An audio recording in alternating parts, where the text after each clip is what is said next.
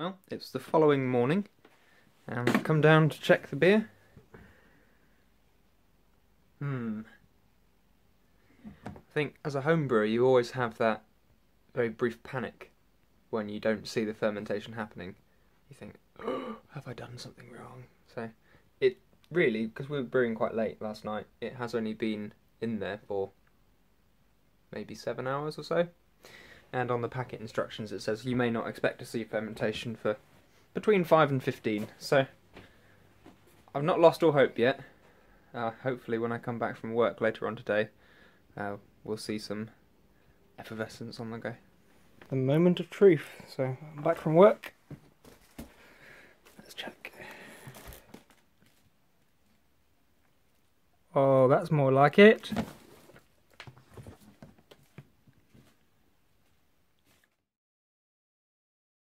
We're on day 3 of the fermentation now, and I'm going to go in and check the specific gravity of it. So if we open up and have a quick peek inside. Right, so as you can see, that brown mark along the edge there is actually the mark of what we call high Krausen. Krausen is a German word that means to gather up or to be wrinkled, and it just refers to the rocky head that beer throws when it's fermenting. And you can see that's past, which means it's risen up, fallen back down, which means we're heading towards the end of the fermentation.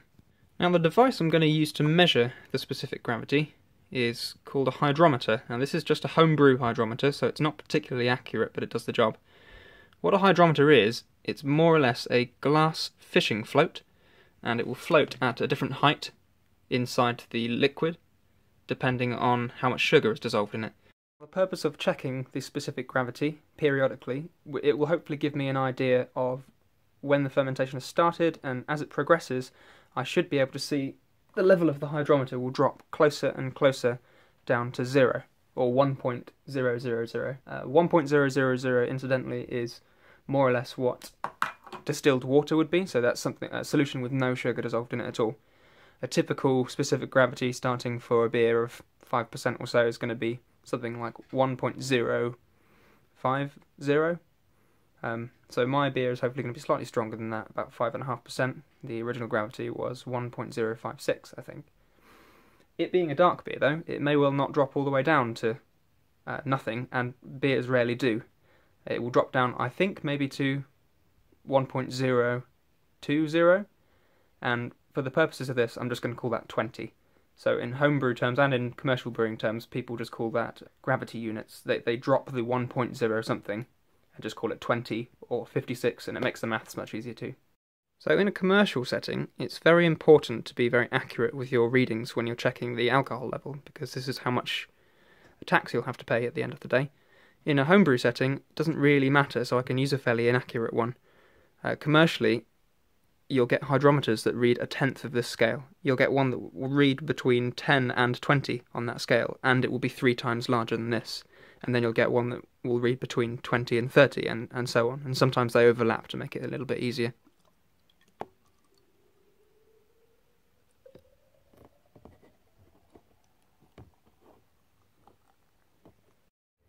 Right then. It looks like the beer is at about 32, maybe. Something like that. And bear in mind this came down from 56, so it's probably getting towards finishing, actually.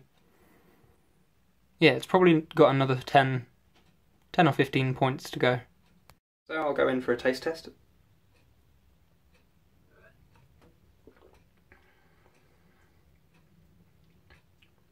So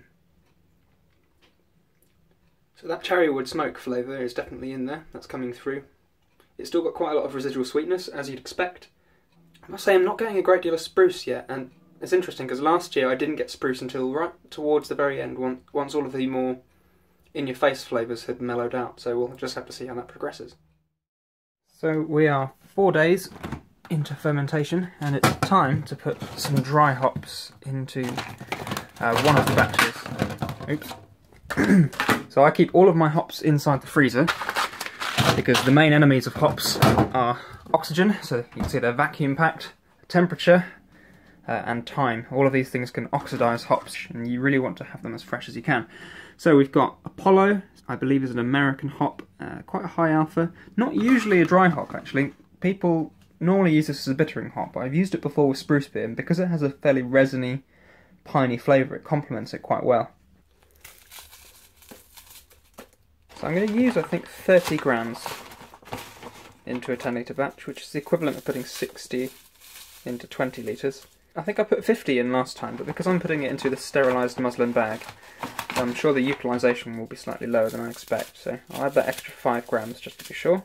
So the reason I'm putting these in 4 days into fermentation and not at the beginning or closer to the end is because yeast activity actually can inhibit the sort of hop aromas. It can clump together with the hop oils and sink to the bottom and trap it in the trub that you'd have left behind.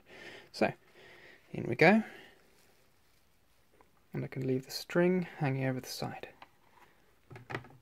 Alright, dry hops in. So I'm keeping this one as a dry hop experiment, and just so I know what sort of effect the dry hops have and what comes from the hop and what comes from the spruce, I have my control test right there. Day 5, and it looks like we're down to about 16 there, which is a bit lower than I expected. Well, it's still going.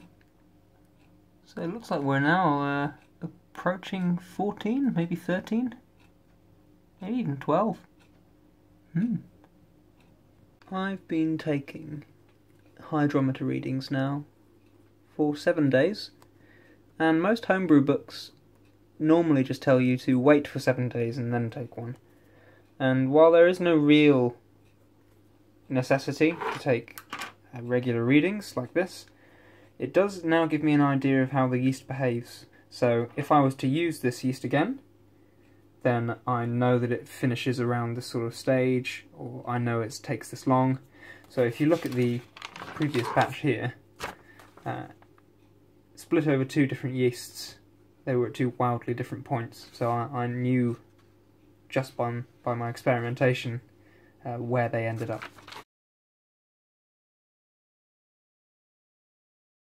And so, once each bottle is rinsed and inspected, it goes straight into some sterilising solution.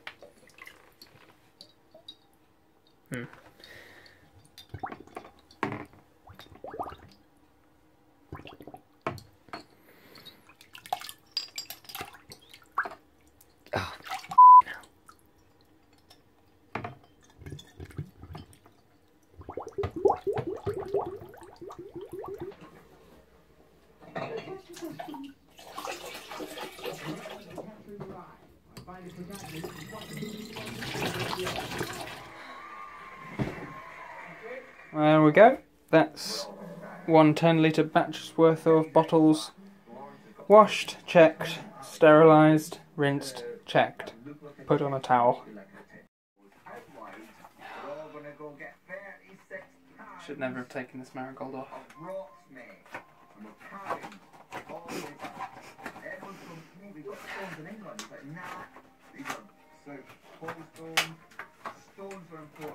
There we go, all for that.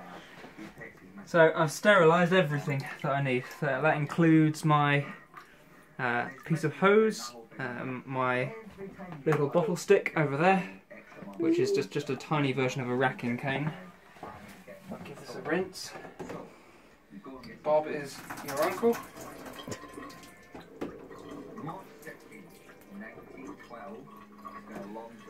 And that attaches like so. Right, now the fun part, he says. So this is the dry hop batch, this one.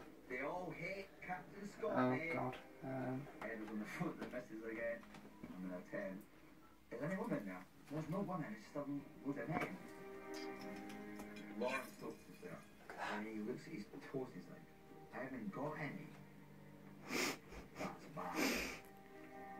And there we go. That's the first batch bottled. And in there you can see the yeast sediment at the bottom, where the yeast has multiplied, risen up, fermented through the beer, and sunk to the bottom. Right, so it's time for the all-important carbonation check. What I'm expecting here is hopefully for this bottle to open with a pop. So it's been in the bottle for a few days. This is just a quality control measure for me. So in this case, as every brewer probably knows, you will occasionally slip up and end up with something overpressurized, and this is the way that I'm going to tell if these are going to turn into grenades and explode all over the kitchen, or whether or not they're going to be perfectly fine and age nicely in the bottle. So, not a massive pop, but you did hear it. It was there. We'll see how it looks. What I'll do a proper review of the taste and how it compares to what I was aiming for, and that'll probably be up in the next few weeks. So, thanks for watching.